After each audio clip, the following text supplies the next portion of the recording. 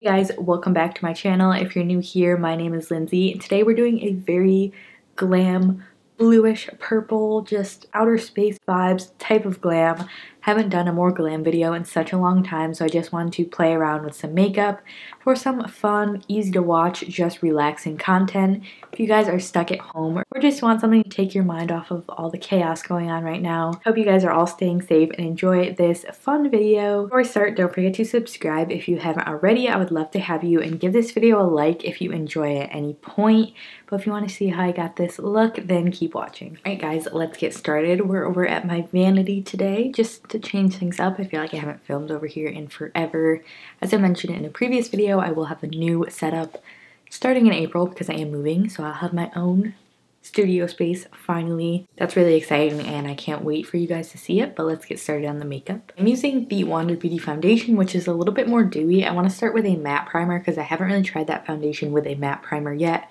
This is the First Aid Beauty Pores Be Gone Matte Primer with Fig Extract Oil Free. Just taking about a large pea-sized amount. I do really like this primer. It's super smooth. It does have silicone in it, but I kind of like that to smooth out the skin. It does have like a strong fruity scent. I like First Aid Beauty scents. I don't think they're too overpowering, but if you're sensitive to scents, you probably would not like that. Now that we have a very smooth base to work off of, I'm going in with the Wander Beauty Nude Illusion Foundation in light medium. And I'm just going to start swiping that on my face. So anyway, I've been really liking this foundation, testing out a couple different ways, hence why I wanted to try it with a matte primer today. I think it wears really well on my skin. I've worn it for a couple days now, and I feel like if you have really oily skin, this might be just like a little tad too dewy for you. You could try a matte primer in like a mattifying powder, but it just like, I feel like inherently has more of a satiny type of glow to it. And also depending on the amount you use, you get different amounts of coverage. Same with the application. With a brush, you definitely get way more coverage out of this. I never used to be a fan of like using foundations with brushes, but now I think I've really been liking it.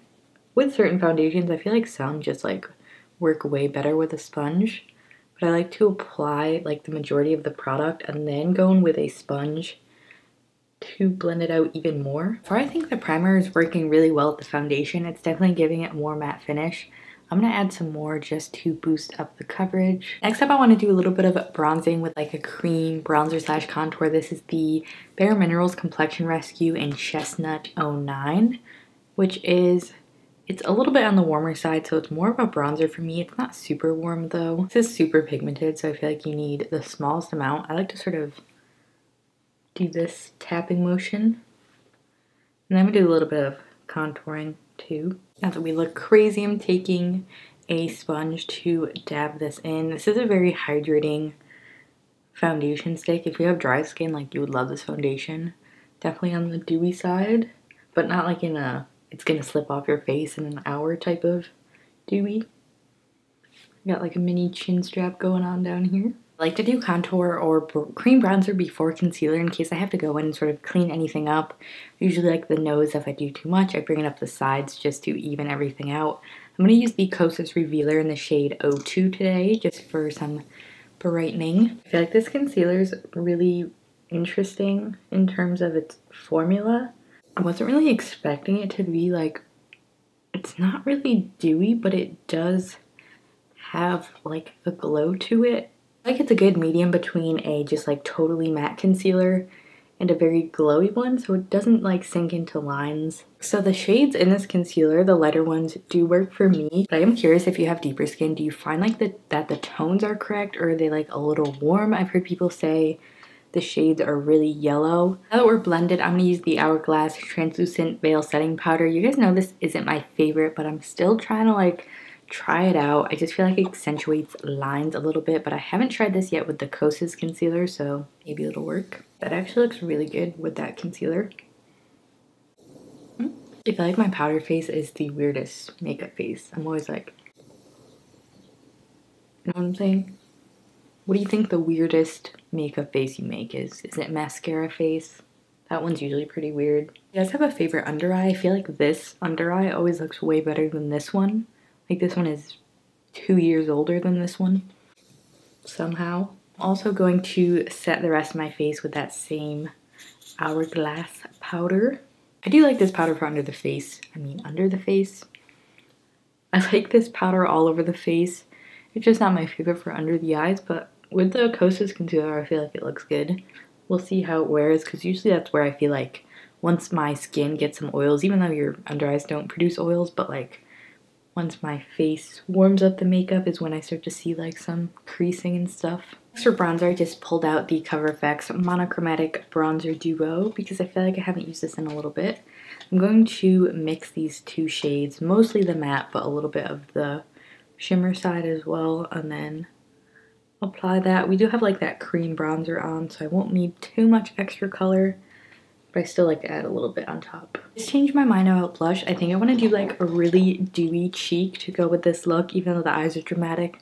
I feel like dewy skin always sort of like balances out a dramatic look. So this is the Tower 28 Beach Please Tinted Balm in the shade Magic Hour, which is my favorite. It's just this really pretty sort of nude pink that goes with like everything. This, I'm using my sponge. I just like to get a little bit on there, tap off some of the excess because these are so pigmented. It's really easy to go overboard. And I just like to tap it on my cheekbones while making this weird face. For my highlight, I want to use the Cover FX Custom Enhancer Drops. This is the shade Celestial. It's just a mini I got free with my order around Black Friday. For this, I'm using the flat side of my sponge and then again dispersing it on my hand before I put it on my face to make sure we're not going too crazy with it. I find that these apply really well over powder, which I wasn't expecting for a liquid highlight. I feel like most liquid highlights, they really have a tendency to like stick and pick up on your foundation. But these ones do not, thankfully. They do dry really fast though, so you have to work quick. So as you can see, that's like pretty subtle. It doesn't look super shimmery, which is another thing I like about those. They're not very glittery. They do have things called glitter drops, which are a totally separate thing if you want glitter. Next, to set everything, make it a little bit more dewy, I'm going to use my Lila B Glow Face Mist. I love this. It's pricey, but it's so glowy. I feel like a good dupe is the Pixie Glow Mist. That one I feel like is a little bit more like it sits on top of the skin a little bit more, but they're both really nice. So like the Hydrating Milky Mist from Pixie, I'm actually going to use this because that one just ran out. And right before the mist is completely dry, I like to use my sponge and go over everything. I feel like this just takes any powderiness away. It makes the skin look really just like your skin and not like makeup. All right, let's do our brows. I'm gonna use probably a pencil at first. I'm gonna use my Thrive Cosmetics pencil because it's the one I have on hand. So use NYX Micro Brow, ColourPop, any of those like thin eyebrow pencils. I usually buy more of a drugstore price because I go through them really, really quickly. Now that I have like a basic shape, I'm going in with the Eco Brow Pomade in the shade Sharon. I really love this pomade. This is really great if you need a lot of filling in because sometimes with a pencil it could be like tedious task to fill in a lot of sparse areas, but this one is just really pigmented just like Anastasia Dip Brow, and it wears really nicely. Alrighty, finish that up, and I use some concealer around the edges just to clean my brows up because I feel like I still, after years of doing makeup, can't do a perfect brow. If there's one part of my makeup I would rather not do, it's definitely brows. And maybe doing microblading. If you guys have ever done that to your brows, what do you think of it? Let me know. Because I feel like my brows are so light, like it really does take a lot to build a shape. Let's get started on the eyes next. I want to use the Natasha Denona. This is the mini Lila palette. This is only, I believe, like $15. It's like on sale on Sephora. I will link it below for you guys. But you get these really nice berry tones, and I really want to do a look, purpley blue look. I feel like I haven't played with colors in the longest time, so we're just gonna go for it. Just to start, I'm going to take this top matte brown. I really like how they give you a matte brown as a transition shade. I feel like a lot of like smaller, colorful palettes don't always have that.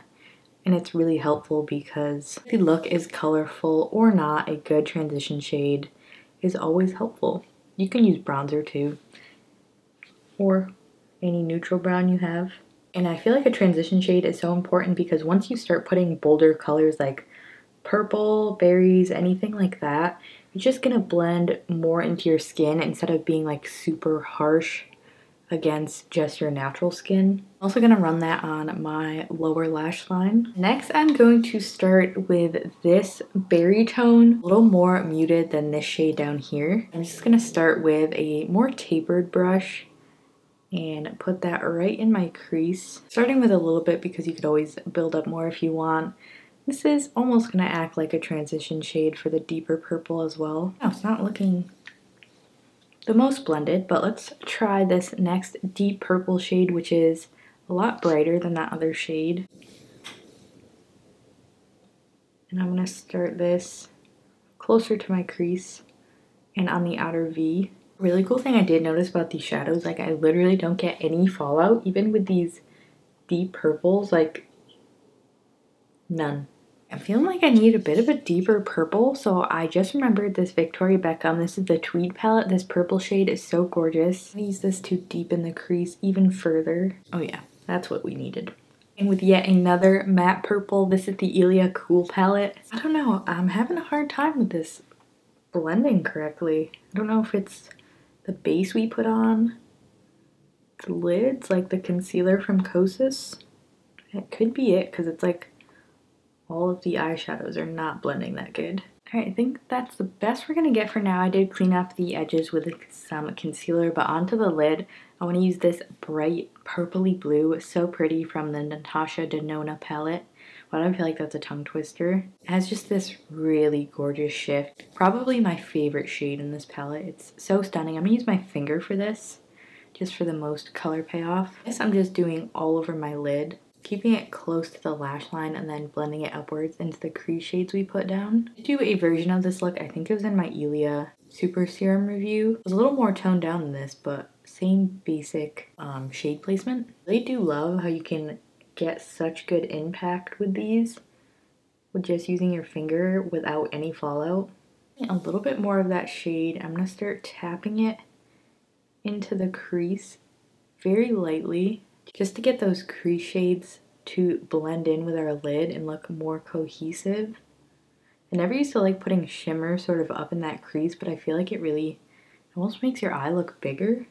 Next, I'm taking that same shade just on a little pencil brush. I'm going to use this for the inner corners just so I can get it precise in there without using my finger and hitting the bottom lid. Next, for our inner corner, I'm taking the Rach Loves Pixie collab palette. These are highlights, but I love using them as shadows as well.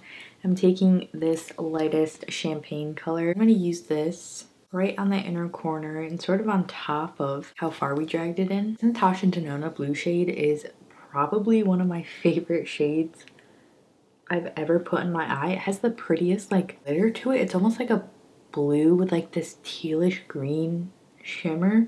To start on the lower lash line, I'm going to take the same combination of colors I did.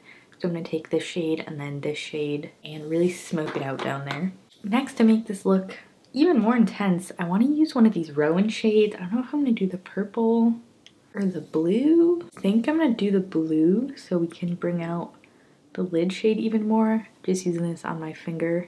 I'm going to tap this on the center of my lid. Since this does have a little bit of a chunky glitter, I'm keeping this on the center. I like these Rowan shades as well because they add like a really cool texture to the lid. Since they are chunky but not in like a very glittery type of way, they're super interesting. I want to get the warm palette too. I think those would be so pretty for summer. Here's what we got so far. I'm going to do a black wing liner and throw in some lashes, and then we'll be back to finish up the rest of the face. Alright guys, I went ahead and finished up our look because my battery's about to die, but I put on just some liner, lashes. I used Velour Lashes Go Viral, and then for my lips I used the Patrick Ta. I believe these are the Silky Lip Creams, and She's Independent, just for a really nice neutral lip since the eyes are so dramatic. This was so fun to do. I hope you guys enjoyed it. I had a blast. I feel like I haven't done a really dramatic look like this in the longest time. So I hope you enjoyed it. Don't forget to give it a thumbs up if you did enjoy it and want to see more videos like this. But thank you so much for watching. Everything I use will be linked and listed below, and I will see you in my next video. Bye.